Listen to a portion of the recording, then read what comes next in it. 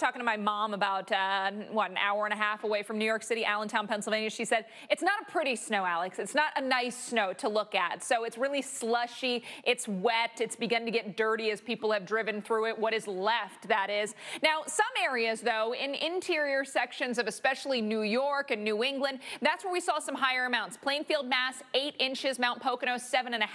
That was in Pennsylvania. West Greenwich, Rhode Island, 7 inches of snow. But again, you may not be looking at 7 inches stacked up with temperatures staying around the freezing mark in some of these New England spots. That's allowing some of that to melt. Now, Providence, you're seeing the rain mixing with snow at this point. So again, eating away at any snow that you had. Parts of Connecticut still getting in on the snow. Boston's at 36. Again, rain and snow mixing. So again, that's going to bring down the snow that you're actually looking at out the window. New York City is at 36. We've got a little sunshine peeking out. So again, not too much snow for the rest of your day. A lot of that is going to be gone by the time you get out there for the late day commute. As we move through the afternoon and evening, you can see that rain-snow mix remains across coastal sections of New England. So that would be southern Connecticut, southern Rhode Island, parts of eastern Massachusetts. Out on the Cape, it is just a cool rain. Portland, you'll continue to see the snow. But again, temperatures holding around 32 there, 33 degrees. Same for Albany, right around the freezing mark. That's going to mean that the roads will generally stay in good condition. We keep our winter storm warnings going from the Syracuse to Albany stretch, Binghamton to Albany, that I-88 corridor, and then Concord, Portland, up towards Conway. Other areas under the winter weather advisory through this evening. And through tomorrow morning, not looking at huge accumulations. Again, I think limited 3 to 5 inch totals possible up here into Maine. Maybe an isolated spot seeing more than 5 inches, Mike, but mostly 1 to 3 inch totals will be the name of the game moving forward through Tuesday. All right, so and we've got Winter Storm Quest bringing the wintry weather again to portions of the Great Lakes and into the Northeast. For many, it'll be the same areas that are winners, but there will be some spots that have been waiting for that good snow that will get in on some good snow. Chicago, looking at you. Here's that storm system that Dr. Knabb pointed out was strengthening over the southern U.S. Of course, that's responsible for our severe risk as well. But as that moisture surges northward, it is going to meet up with that colder air in place that's rushing south on the backside of this system. And so there will be a decent stretch of winter weather, both snow and wintry mix freezing rain potential out of this. Snow totals could be on the order of 5 to 8 inches across northern Illinois and around the Great Lakes. That includes areas around and north of Detroit. As we move into the Northeast, that's where we could see some 8 to 12 plus inch totals. Once again, it looks to be the interior spots, though. So interior sections of New York and Massachusetts, southern Vermont and New Hampshire, as well as northern sections of Connecticut. So very similar to the footprint of snow out of Winter Storm Piper that we're currently dealing with. I think that's where we're going to see some more of the significant amounts out of Quest. Thursday, you've got the snow across Colorado, western sections of Kansas, southwest Nebraska. Now on Thursday night, that snow begins to edge closer to Chicago. We've got a rain-snow mix just to the south. Before Chicago, I think we change over to snow during the day on Friday. In addition to snow, it's a windy one, so a very wintry-like day with temperatures in the mid-30s. I think we will see some very heavy snowfall rates that will be able to overcome those marginal temperatures and leave us with some good snow on the ground. Heaviest snow across the Great Lakes with snow showers increasing on the north side of the system. That's what you need to know for the second half of the week. Coming up on Weather Underground, our live coverage from rain once again for you. It's 50 degrees, so not the 40s and rain, but still a cool rainy day. Reno, you've got light snow falling, but parts of the Sierra Nevada range getting in on big snow once again. So really central and northern part right now. We've also got some ongoing snow across parts of Oregon and into sections of Idaho. But the blizzard warnings, they're in effect through tomorrow along the Sierra Nevada range, even into sections of the Reno metro area. And then we've got winter storm warnings, winter weather advisories peppering parts of the west, including sections of Arizona, Southern California, getting into Utah as well. Cedar City up towards the Salt Lake City area.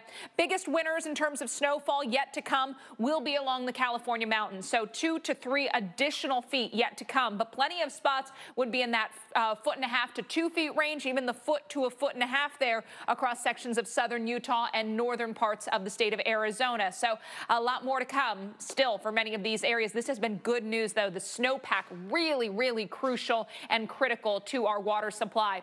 Now, when we take a closer look, a place like Mammoth Lakes looking at 4 to 5 feet of additional snow, especially as we get up towards the areas between Pollock Pines and Mammoth Lakes. 2 to 3 feet where you see some of those lighter shades of pink. A lot more snow still on the way. Time and time again, we are disappointed. I guess really like any major city we can say that about, right? We all love our sports teams, and they just let us down. But snow has not really been much there for us. Chicago, New York City, we continue to get excited, and then at the last second, it's like, I'm going to be farther off to the north and west. Now, we do have a quick shot of northern rain and snow tomorrow. This is a quick little storm system that's riding the jet stream out ahead of Winter Storm Quest. Of course, that's going to be more of the heavy hitter, but this will bring us some snow to parts of Minnesota, parts of the Dakotas, parts of Wisconsin, and then we've got a little rain-snow mix farther to the south where you see the areas shaded in purple. That'll continue to ride eastward Thursday. It's way up there in New York and New England that gets snow. Any other areas generally looking at the wintry weather mixed, whether it's the freezing rain or the rain-snow mix. That would be interior sections of, say, Maine, parts of Vermont and New Hampshire as well. So you got to live far north to see the snow out of this one.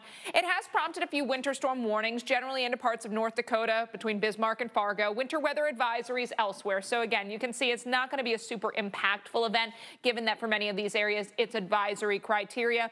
But in addition to the additional round of snow, gusts to 45 miles an hour and hazardous travel. In the meantime, let's take a look at Detroit. Winter for us in the Chicago area. We've got a few inches here, a few inches there, but nothing really significant, nothing we'd really want to see on a quest for good snow.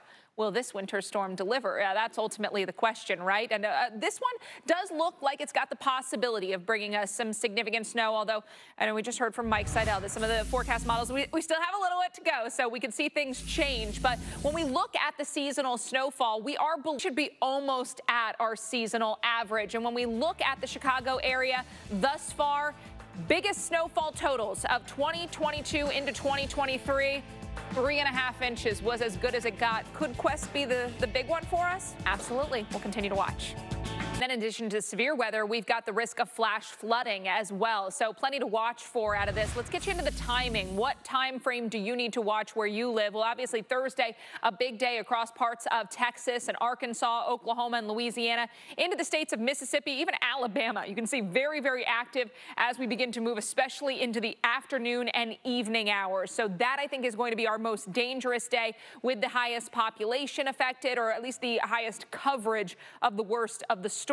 Then we add in the heavy rainfall that could lead to some flash flooding. So prepare your safe room. Start thinking about that now. Again, I know we've talked about this a lot. Safe room may already be ready, but make sure there's snacks. Make sure there's things that the kids like, whether it's that favorite toy that they would need to have. Make sure you know where that is the day of, because again, I know the warnings come in and then you're searching for Mr. Bear. Make sure you've got leashes for the pets, the cat carrier around, so everybody in the family can be in that safe spot. Communicate with your family about the severe weather threat and the time frame that you need to be ready for. Obviously, get those mobile alerts, have that weather radio ready to go. Lots of options for getting the warnings and the alerts. Just make sure you're getting them. That's critical.